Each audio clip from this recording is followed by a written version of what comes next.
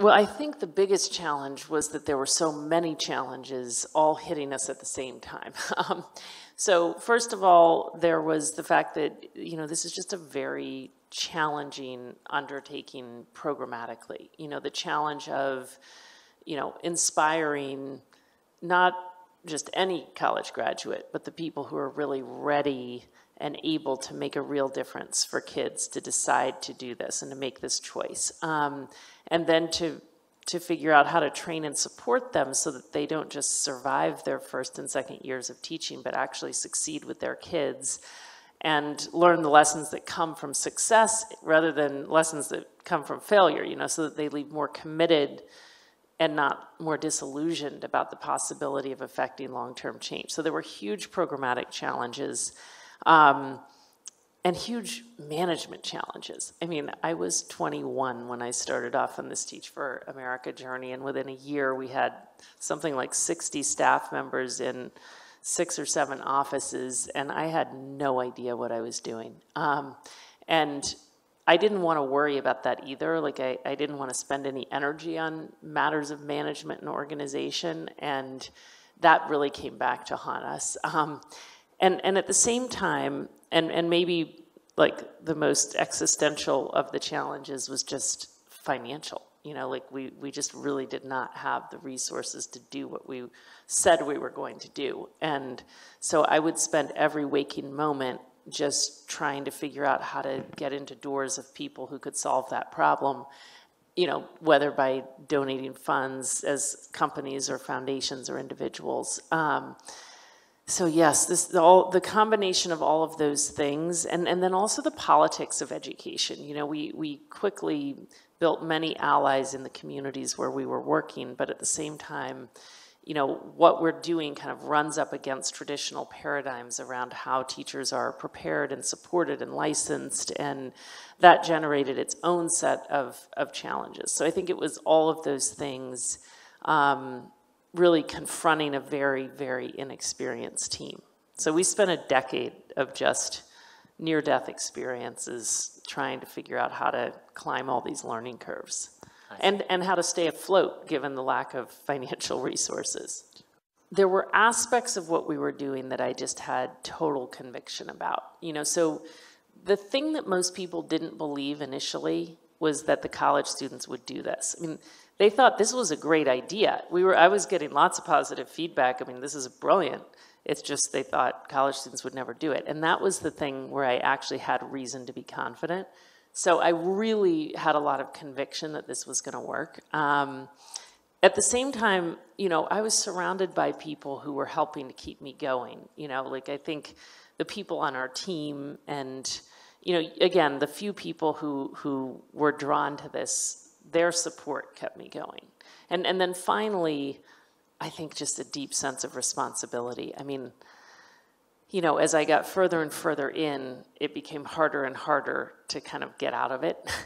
And I didn't really see the choice but to persevere. And I think that was part of it. That's such a good question. I guess I'm of two minds. I mean, one, I really do think we should all be thinking deeply at every juncture around our theory of change, because there are limited resources in the world, and we should be putting those limited resources towards the things that have the potential to have the biggest impact. And so if we're not thinking about not only how to put Band-Aids on the current problem, but how to actually solve the big underlying causes of the problem, then, I think we should all be thinking very critically about what's the most powerful way to get to the underlying causes. So I think that way of thinking is really important. At the same time, I think we need to have an appreciation of the kind of entrepreneurial journey. I read a book not several years ago called Little Bets. And in fact, the author sent it to me and said, I know this doesn't describe your journey, but it describes every other entrepreneur's journey I've ever met. And he tells the stories in this book about Steve Jobs and, I mean, truly the great entrepreneurs, and how they would start these, like they would start something, but then their real contribution was many, many evolutions later, right? So it was like little bets, like they'd start something, but then they'd just keep learning. And like the entrepreneurial journey is about constantly learning and getting to the higher thing. So I'm reading this book, and he had said, this doesn't describe your journey, because he's like, you had the big idea from minute one. But as I read the book, I was like, this describes our journey to a T, like 100%. Because I mean, I had a notion, and I had an idea that that was going to have a long-term impact. But how it was going to do that, you know, I think I couldn't have quite understood. I mean, I learned so much alongside so many others through this journey about the actual nature of the problem, the reason that this idea that we had actually was having the kind of impact, how to grow the impact over time. So I think we need to all operate with an appreciation for that. I mean, I've met so many incredible social entrepreneurs who start with a theory of change that I might think is, you know, not going to fully change the world, who 10 years later I'm realizing, wow, like those folks are making a massive difference. Not because of what their original theory of change was, but because of how they had learned and evolved over time. Relationships are so foundational to life and success, and you know, and also provide, I mean, growth opportunities for everyone in that picture. So I guess I think we need to embrace that challenge for what we can learn about ourselves and about how to better work with others and about how to be, you know, stronger and more inclusive leaders. That can all sound really great, but it's also really challenging to get through some of these things. And ultimately, I do think we need to be clear about, I guess, our vision and purpose. And, you know, these organizations don't have to be for everyone. And people really need to, you know, ask themselves, each person, you know, what their values and purpose and highest contribution can be. And either sometimes that'll be working together in one pursuit, and sometimes it may require people going in different directions. I've found that coaching is invaluable, by the way. I mean, I discovered a relationship coach a few years ago who has worked with some of the most incredible entrepreneurs in the world, actually Steve Jobs being one of them, in like the very challenging relationships within their organizations. And I've personally learned so much from her about the kind of self-awareness that it takes to really work constructively with folks who may have divergent approaches and ways of thinking. I would say, actually, some of the work of this coach, it didn't necessarily solve the issues. You know, and again, some people, you know, sometimes you just need to go your different ways. But it did lead me to understand a lot about myself, and also, you know, it definitely led to an evolution in the way I think and operate. I think one of the biggest dimensions of that evolution was around, I mean, I had kind of really embraced this idea around, you know, and a value around the importance of consensus. Like, I was just constantly, and I think maybe because of the early years of Teach for America, you know, had internalized this idea that alignment is so important. Like, we need to all be aligned in pursuit of the same mission with the same priorities and the same values. And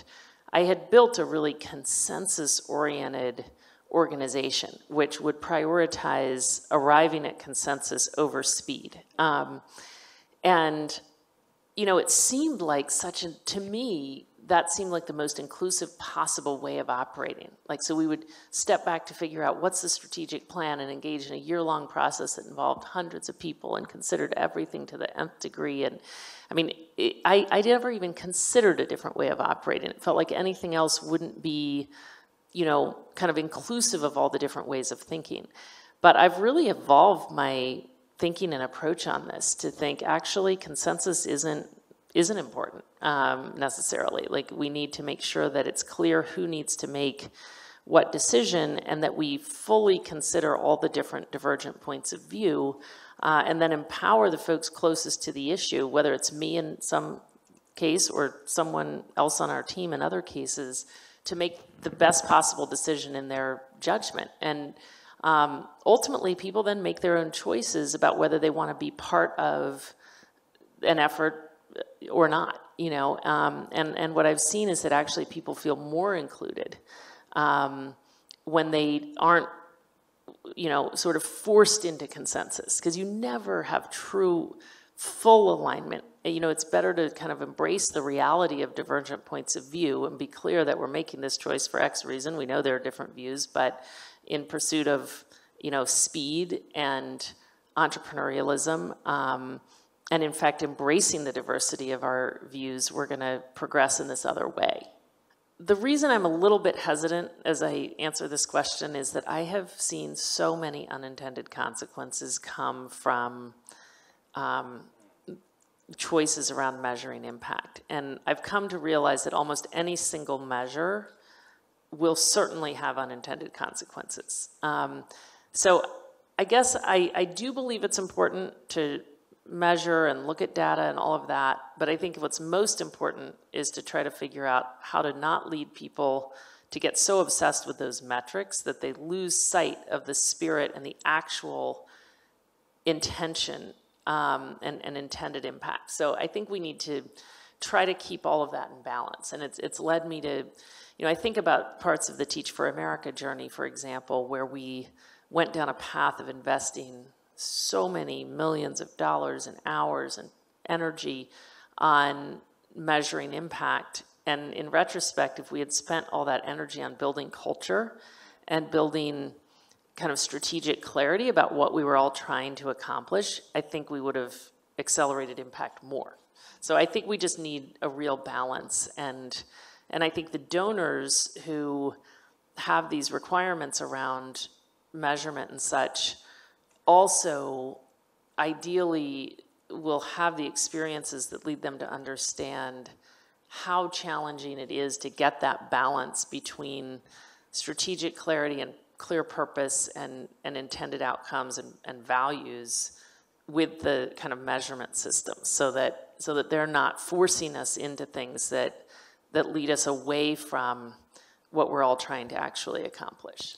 One specific example, and maybe a couple of different things to say on this. I mean, one specific example that pops to mind is that I think it was about our 10th year, and we realized that we had developed such a machine around fundraising, and that we were kind of much less rigorous, actually, on our programmatic side. And our assessment was it's so easy to measure fundraising. So we had all of these regional offices raising money, and we could just keep running the reports about which office was doing the best and what they were doing differently. And I mean, it was just a total machine that was, you know, beautiful. So we thought, okay, let's create that on the programmatic side. And we put together a task force of our most thoughtful and good people, and they ended up spending a few months and they developed this new system.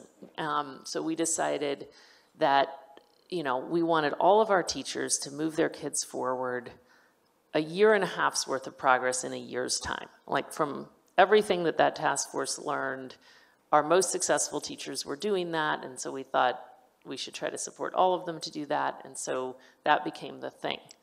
Okay, so 3 years later, you walk around classrooms, thousands of them, and almost every classroom you would go into, you would realize that these teachers were driving at 1.5 years of progress. So you'd go into an 11th grade classroom where the kids are coming in kind of reading on the 7th grade level, and this teacher is trying to move their kids 1.5 years forward. So they're going to graduate from high school a year later, and the big goal is to get them to the 8th grade reading level. And you would just ask them, now, why'd you set this goal of 1.5? It's like, well, that's what Teach for America told me to do. It's like, no. That's the aggregate measure of progress. Like, on average, we want our teachers to move their kids forward 1.5 years of progress. But you should be asking yourself, given where your kids are, given what's in front of them, what are you working on with your kids? Don't just mindlessly set 1.5. Like, it led to this mindlessness, and it was a pervasive and honestly, over and over, that's one example, but I cannot tell you how many times I've seen things like that. The other thing I would just say is, this work of ours across the Teach for All network is such a long-term endeavor. And, there are many donors who cannot fund things that don't have measurable, scaled impact within 3 years. So, and yet, in my mind, the most important investments we could make are those that generate local capacity to continuously improve and solve problems over time. So the vast majority of philanthropic resources, though, are tied up in foundations that actually couldn't fund this stuff because you can't point to quantifiable, massive results within 3 years. So I just think we need to always consider, again, the actual outcomes that we're trying to achieve and make sure that our measurement requirements are not creating a lot of unintended outcomes. First of all, I'm inspired by the social entrepreneurs across the Teach for All network. I don't think I ever could have predicted 10 years ago when we launched into the work of Teach for All that, I wouldn't have predicted that, I'd been through such a learning journey with Teach for America, and you start you're kind of in your own bubble, and it feels like, we've learned so much.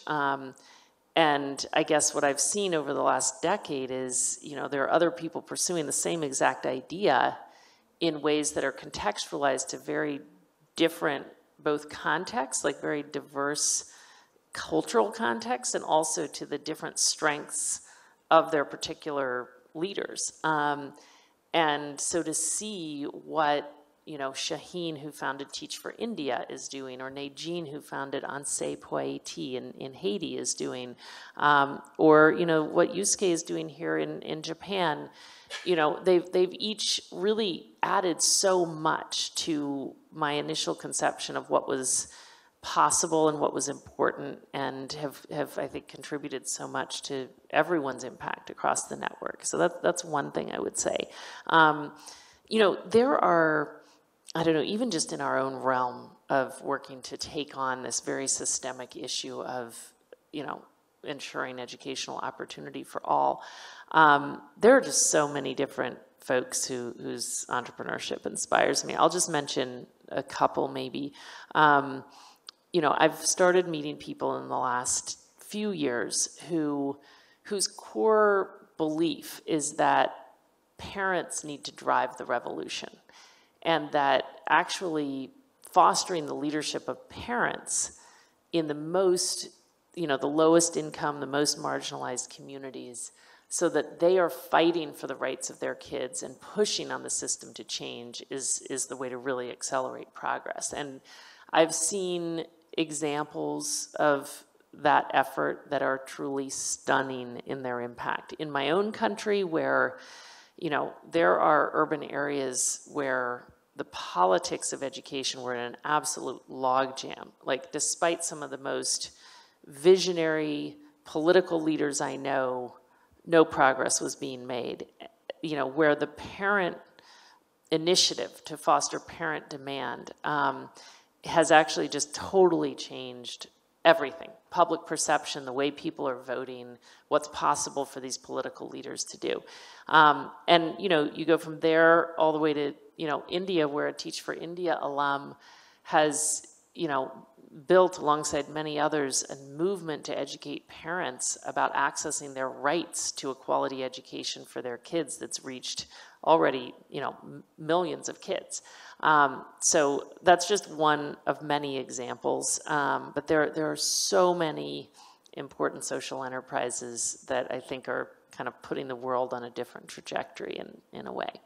What I've learned in the last 30 years of this work is that it is actually possible to solve these problems that seem to many to be very intractable.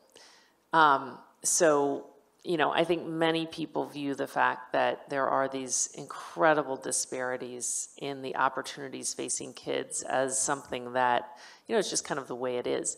What I've learned is that we could actually solve this. I mean, we could solve it in all of our lifetimes. The only question is whether enough talented and committed people will decide to channel their energy against that issue. And I remember hearing Muhammad Yunus when he won the Nobel Peace Prize. You know, his speech was around how he's learned that poverty is a solvable problem. And it was so striking to me because I thought, I've learned that educational inequity is a solvable problem. So I guess I just think, you know, as all of the folks out there are contemplating what to do with their time and energy, I mean, that's the most important choice each of us have to make. Like, where should we put our time and energy? I hope you'll just recognize that the world's inequities really are solvable, and try to figure out where you can put your strengths to bear to make a meaningful difference to ensuring that we grow our collective welfare in the course of our lifetimes.